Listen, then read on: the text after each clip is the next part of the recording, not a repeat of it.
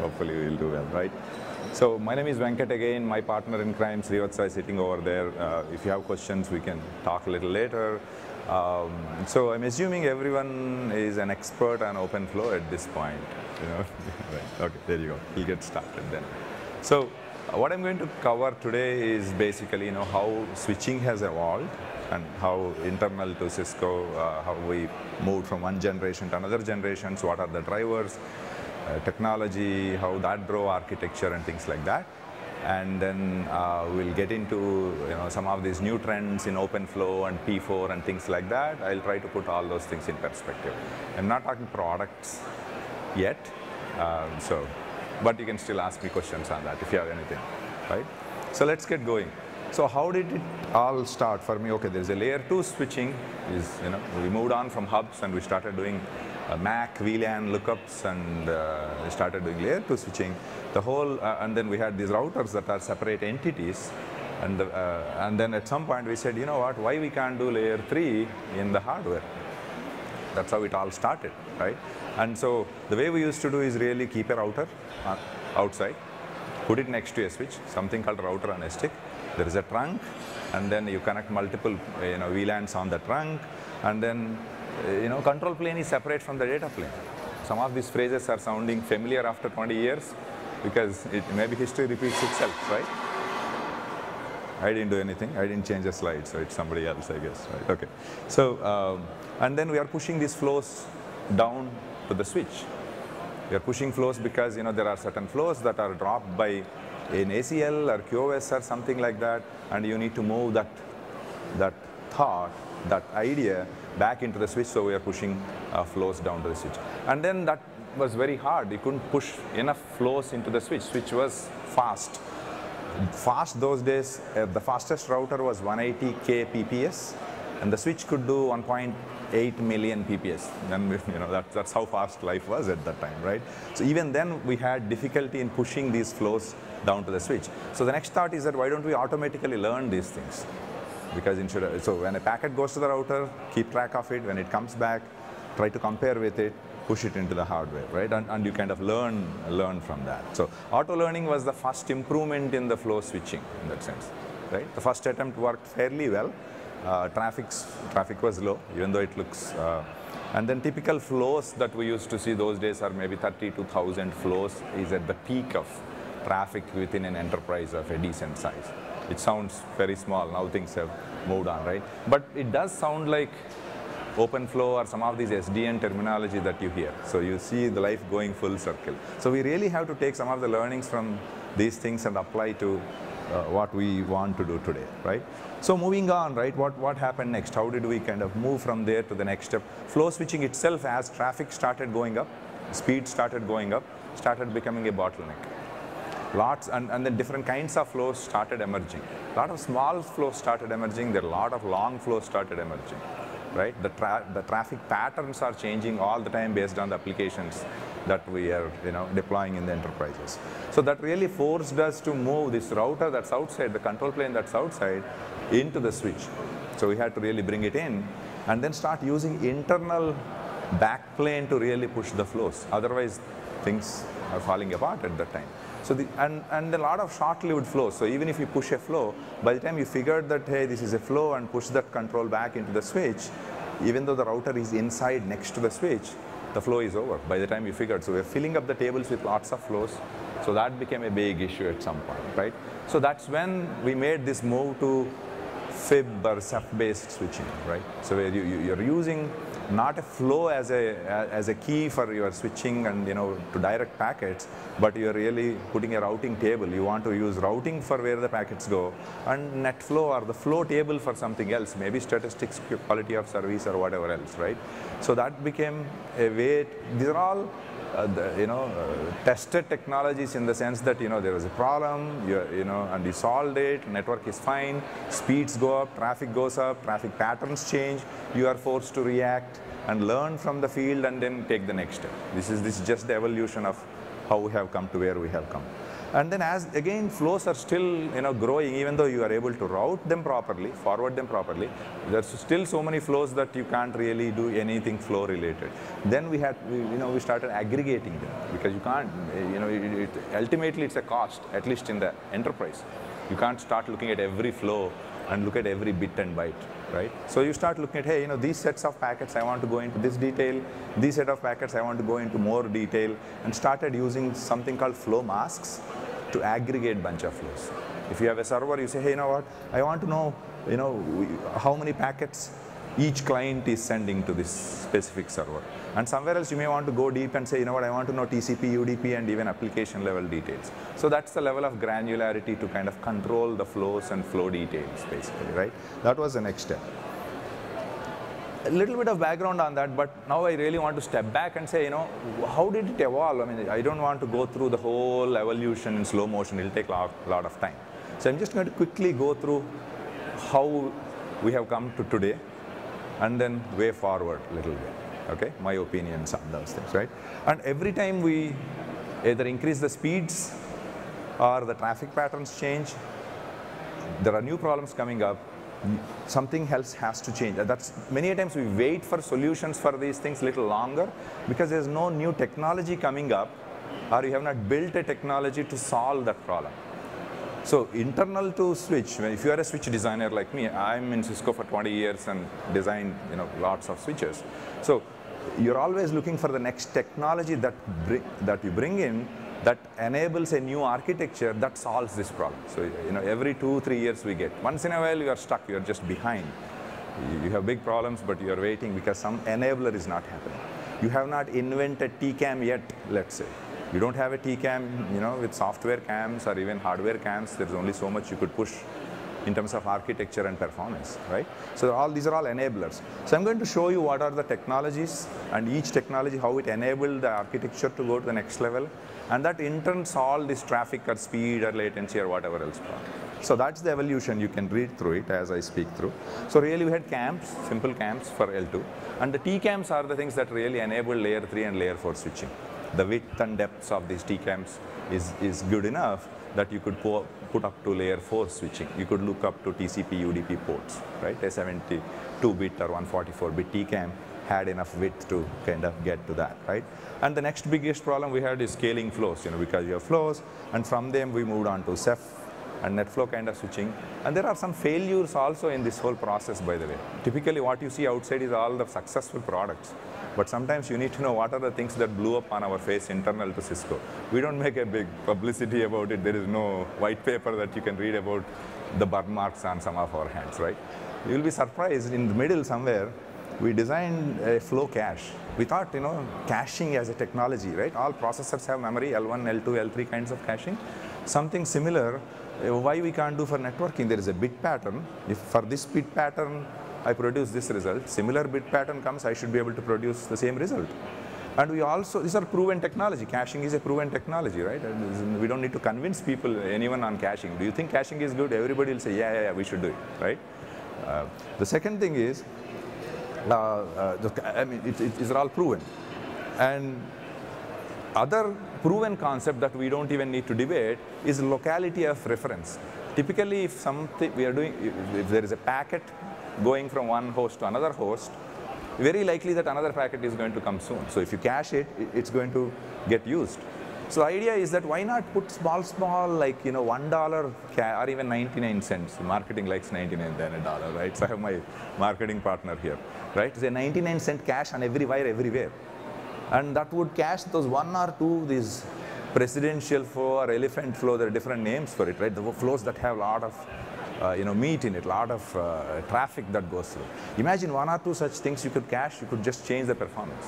Sounds very nice, but these flows come and go so fast, identifying them and making use of those technologies becomes hard. So proven technologies that nobody would debate. I mean, there's not a single guy who would raise a hand and say, I don't agree.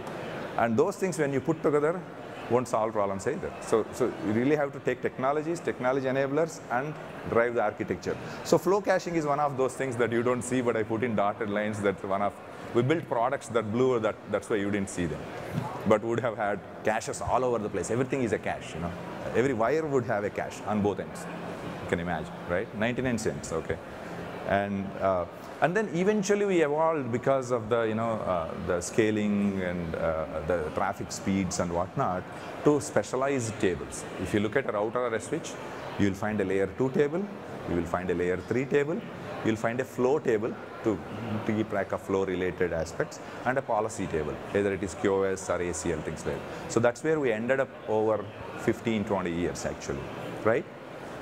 Anywhere you see, there's no different architecture. You look at a competitor switch or router, or anywhere you go, that's where typically you end up with. But they have become specialized over a period of time to solve small problems here and there. Every time a customer asks, oh, I want something, a small bell and a whistle gets added. Even though I show 4 tables, these things have like few thousand bells and whistles hanging. There's no more space to put any more things there without making it complex, right? That's where we are. And there are 2 major trends that are happening, and that's where we are going to talk about, right?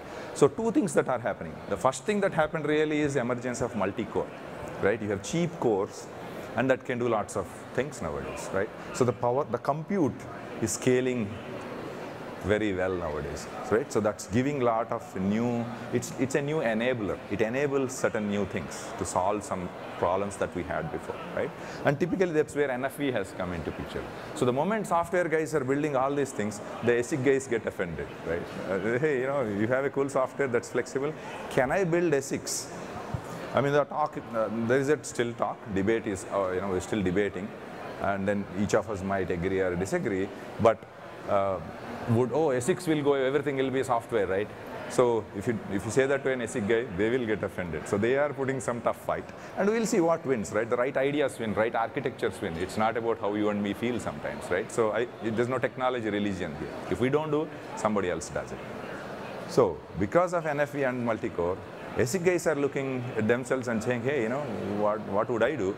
And the guys are pushing the programmable technologies. They're taking an ASIC, say, what do I do in the ASIC so that I can have the same level of flexibility or 99% equivalent to software, but it is hardware, but it is an ASIC, not an FPGA, not a network processor. All those technologies have been tried and have their advantages, disadvantages, right?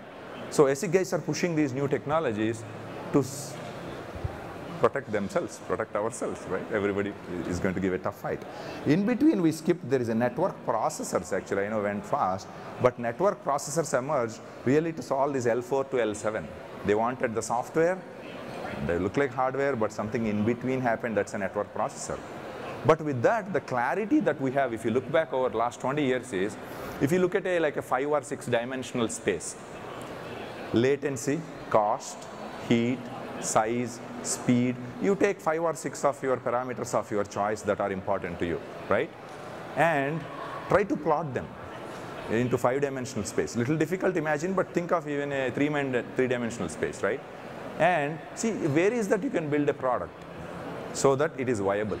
Because you make it really cool, fast, low latency, but nobody pays for it. It has to be a product to succeed. Ideas wise, we had more cool ideas than anybody can think of. Can you imagine flow cache didn't work? I mean, the thing, right? So technology and, the innovators are one thing and the product is on the other end of the pipeline, right? So in that sense, so that is the argument right now. That is the debate that is going on right now. Is there a different sweet spot for programmable ASICs? Is there a sweet spot left for ASICs, or is it all x86? My personal opinion, we can debate here, we don't have much time here, maybe we have to debate offline, is that ASICs will survive because there is a sweet spot for it. It's not new, it is something that is going on forever. If you could build a custom ASIC, which will always be better than a general purpose programmable thing. There will be some efficiency. At least this ASIC programmer can do squeeze out 15% efficiency more than this general purpose programmer or programmable ASIC, 15%.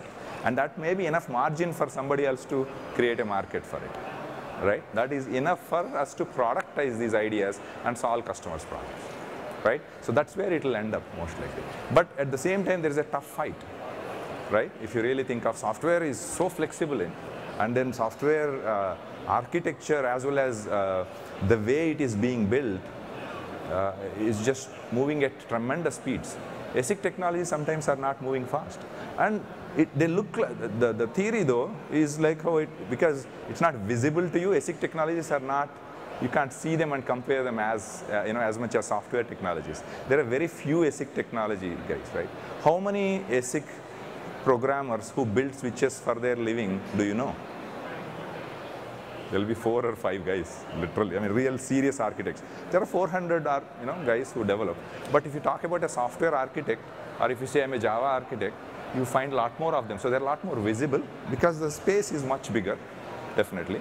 So that's why sometimes when the comparison is being made, we might make mistakes, right?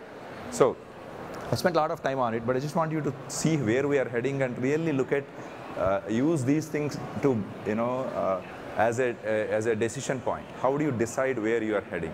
Do you bet on hardware? Do you bet on software? What do you think? So we have to learn from the 20 years of switching, right? So let's keep moving, right? So a couple of takeaways. So-called nano flows. We had these flows that are, really long, keys with, everything in every bit and byte in it. Didn't go anywhere. We tried it, right? I'm talking about OpenFlow 2.0 like 41 field flows, right? They didn't go anywhere. So you have to really think about it a little bit. And you do like a fib or routing table kind of infrastructure below, a distributed intelligence-based infrastructure. And doing presidential flows, that means, your traffic lights and traffic is all moving normally the way it does, but because that day some president of some country is visiting, you kind of carve out one special path for that one motorcade. That is a proven technology. That can be done. But using those flows as a basis for the complete network is going to be very difficult. And this is something that we have done enough times and then learned from it, right? And then ASICs have their own sweet spot. Even with network processors, they found their own sweet spot. There is an ASIC sweet spot and there is a sweet spot for software. And you really have to think of where they fit and make those architectural decisions, right? Even if you are a network designer, if you want to bet on, hey, I'm going to put an x86 server everywhere and it's all going to change the world, think a little bit and step back and look at some of these things, and that will give you a better insight. You will be able to make a better decision, right? Learning from the past, right? And there are specialized tables. We have come to a point, these tables are solving lots and lots of problems.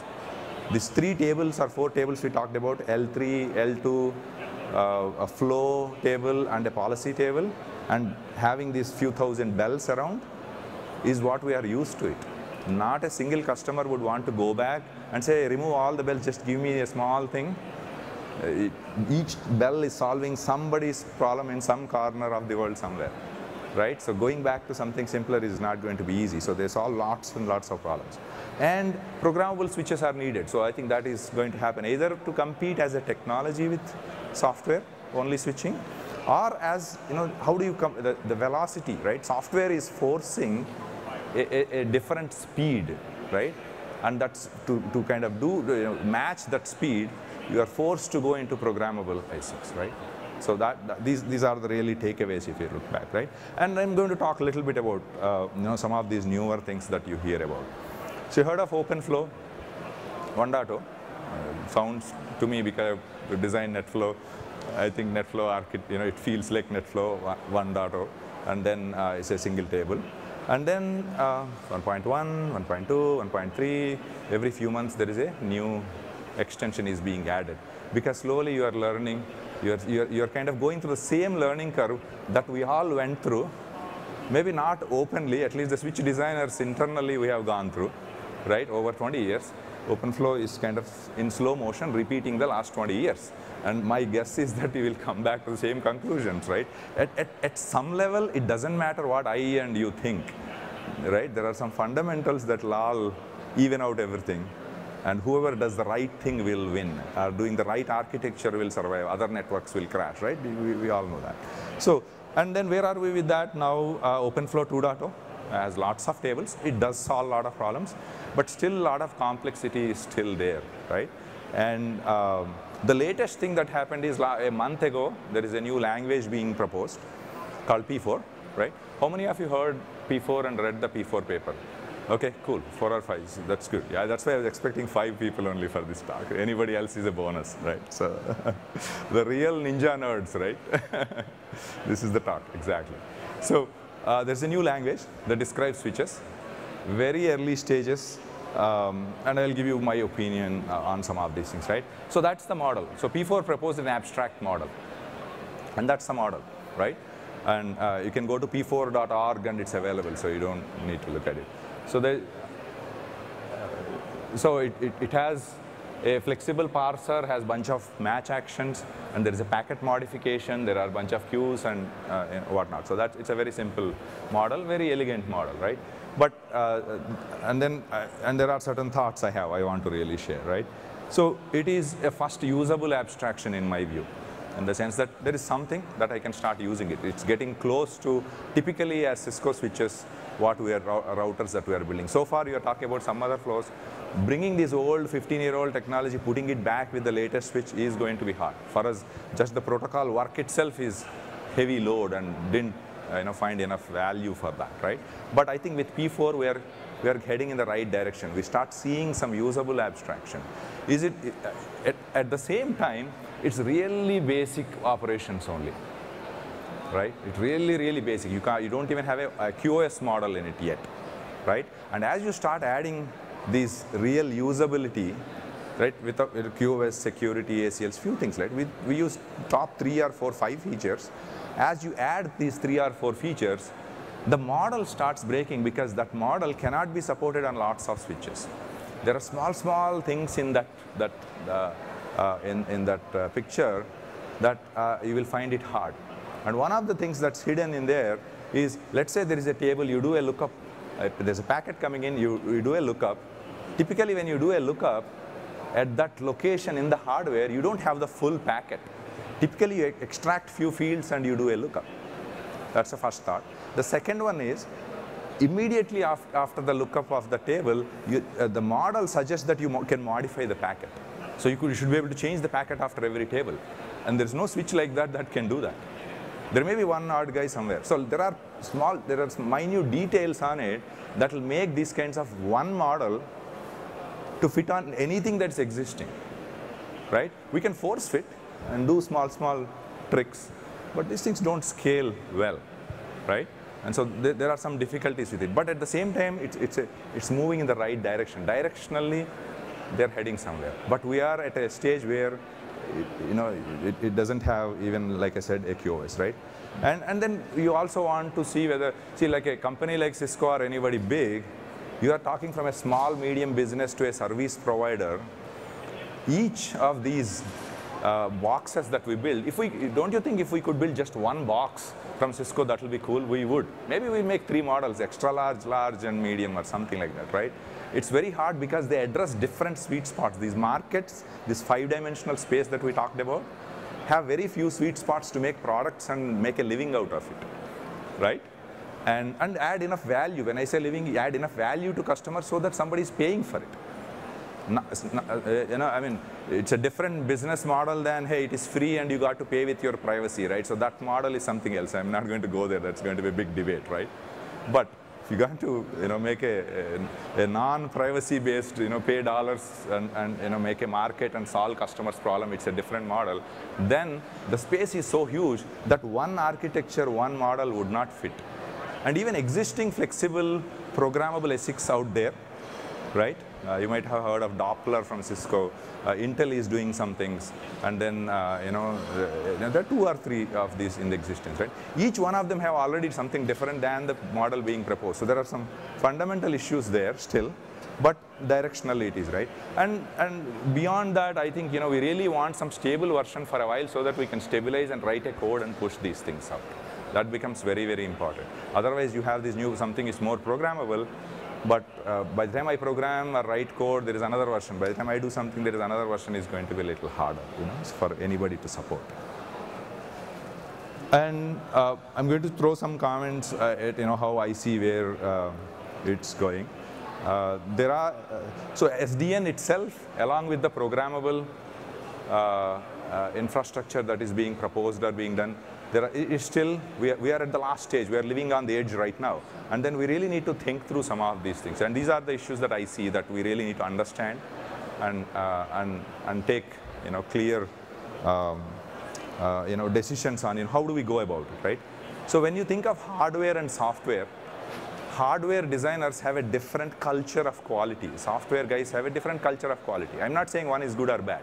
They come from different worlds altogether. I have designed ASICs, I've written Verilog, I've written C, I've written JavaScript, whatever. I've written enough from one end of hardware to another end of software, right?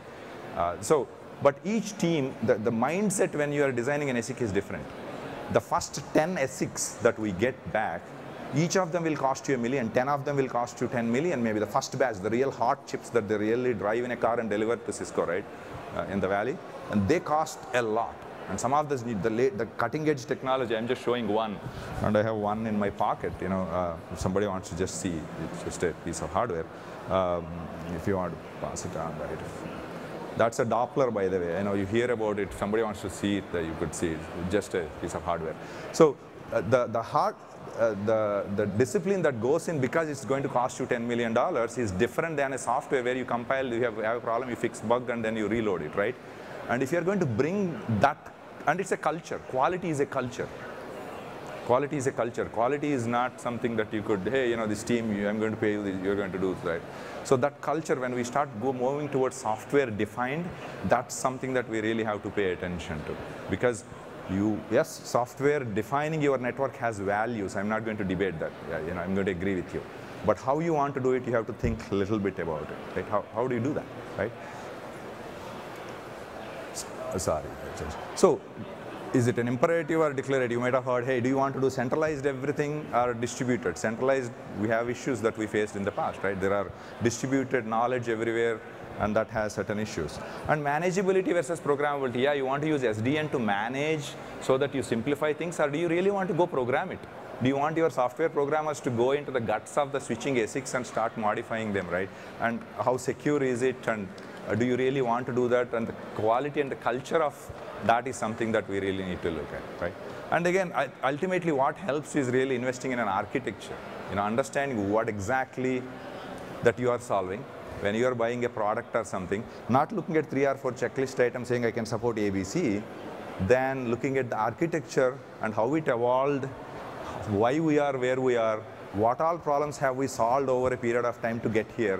Those are the things that are going to be the key differences. If we don't look at these things and blindly take, hey, this sounds cool, and do it, we have some difficulty years going forward. There's a lot of complexity ahead of us over the next 2-3 years, and then hopefully we all will choose the right architectures, whatever it is, whichever it is, right?